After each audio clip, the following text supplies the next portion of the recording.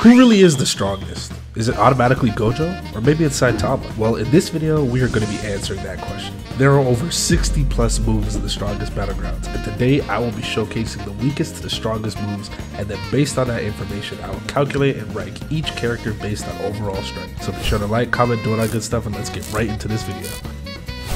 Shove.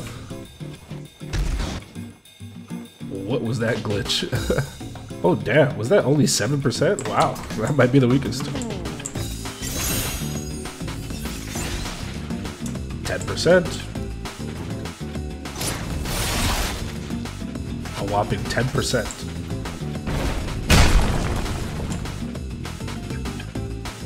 Let's see about if you just hit the back of Ignition Burst. A solid 11%. Whirlwind Kick.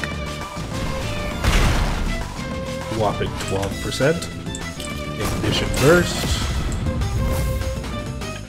Pull. And Foul Ball.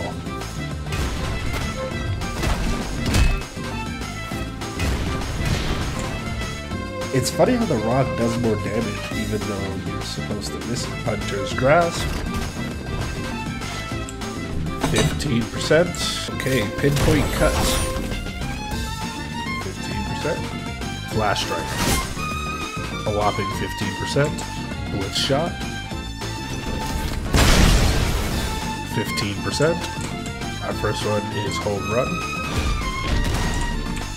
15%. And Explosive Shuriken. Consecutive Punches. And Uppercut. Ooh, a whopping 15%. Okay, let's see how much the Awakening actually does in terms of damage. Just the Awakening alone does 16% damage. Now we have Quick Slice. A whopping 17%. Grand Slam. Another whopping 17%.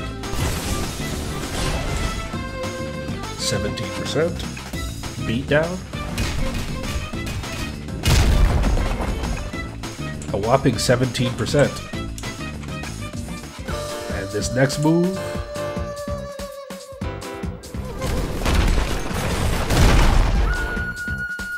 A whopping 18%. Let's go for Carnage. That's 18%.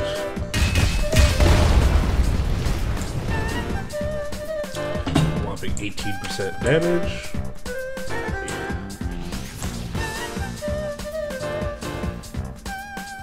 A whopping 18%. We have Atomus Cleave. A whopping 19%.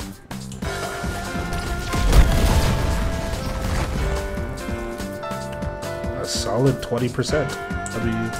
Let's do over here and miss.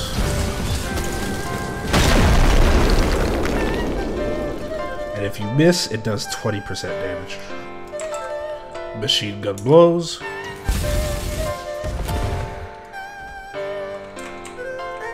%. Let's see, Praise Peril.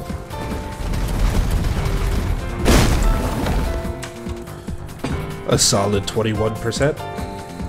Savage Tornado.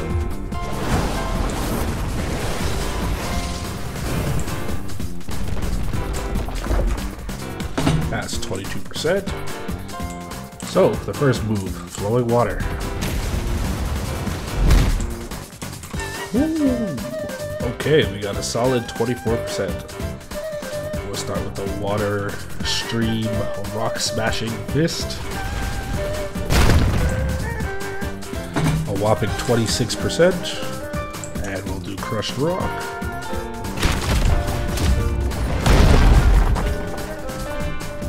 A whopping 26% damage.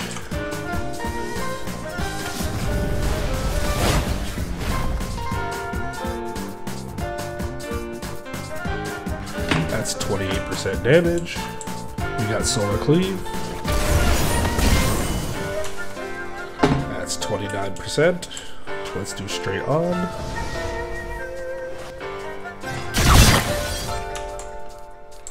It's a whopping 30% damage.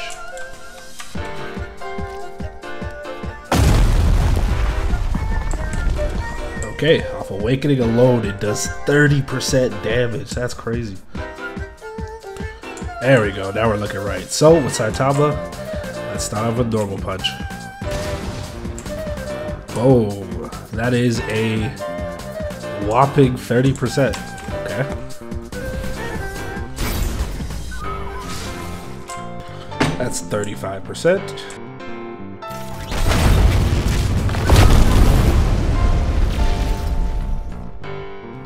That's 35% damage right there. Let's test how much the actual Awakening does.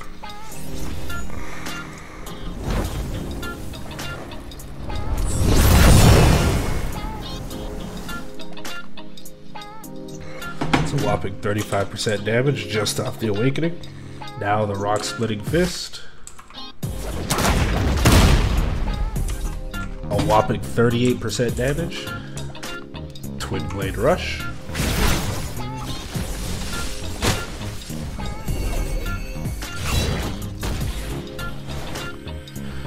We got 39% damage.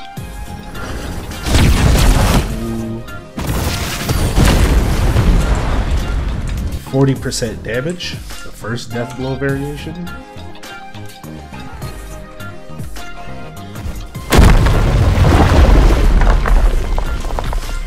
We got a whopping 45% even if you miss. We've got Sunrise.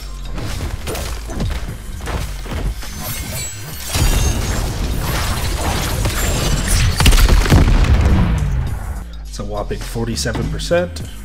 Do speed boost drop kick.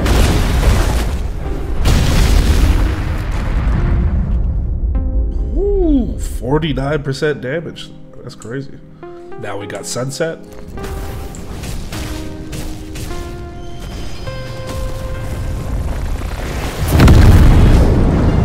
%50 damage. Wow. Beat down.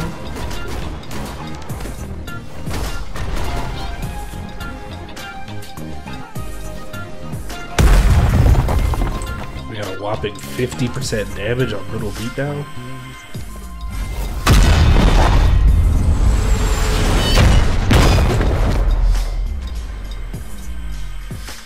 We got 65% damage. Okay, final HUD. Oh my gosh. We got 68% damage on that.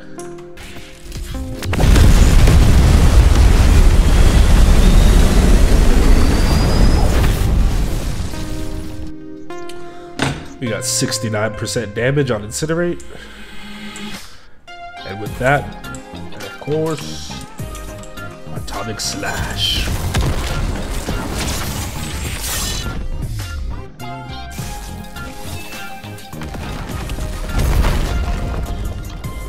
Sheesh! A whopping 80% on Atomic Slash.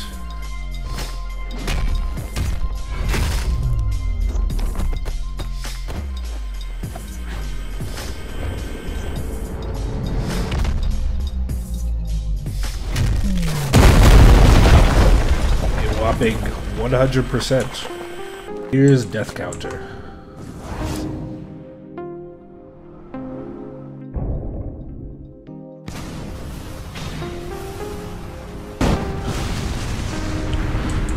%. Table flip.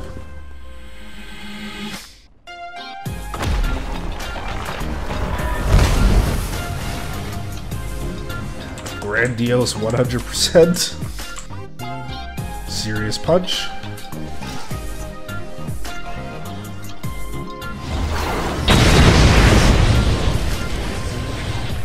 Omnidirectional.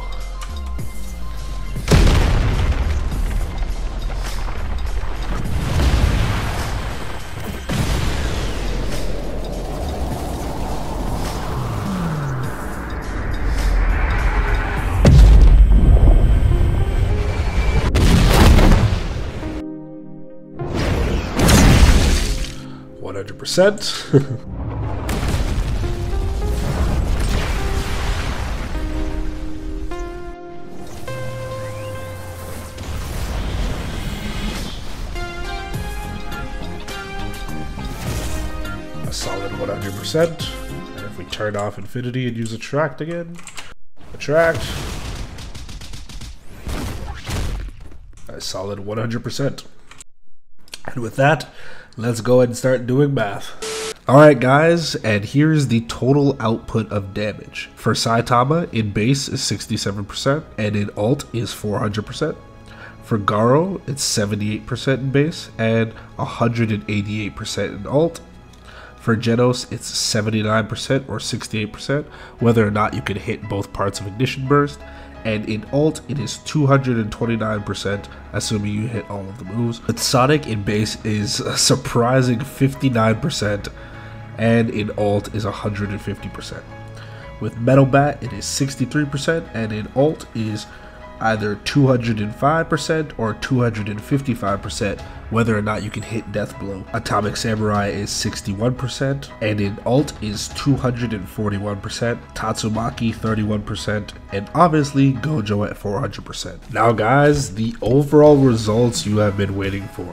At the top, Saitama with 467% damage, Metal Bat being second with 318% damage, Genos being third with 308% damage, Atomic Samurai being fourth with 302% damage, Garo being fifth with 266% damage, and Speed of Sound Sonic with 209% damage.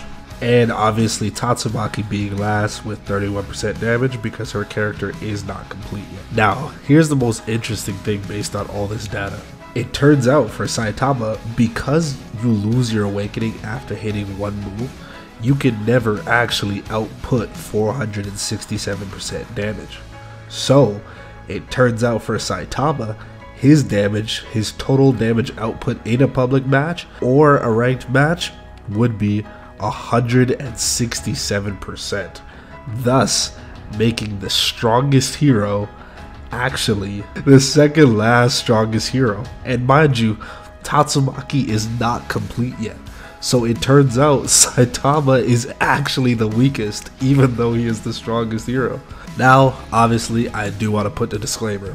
All of these calculations and numbers do not take into effect combos, and combos are one of the most popular things in the community, and it's for a reason, because that is the difference maker in whether or not you can actually kill your opponent. But yeah guys, let me know what your thoughts on the video is. Let me know your thoughts on these numbers. Were you actually surprised too? I myself was actually surprised, and when Tatsumaki fully gets finished, I'm gonna have to come back to this video and see what changes. So with that, we move. Itachi.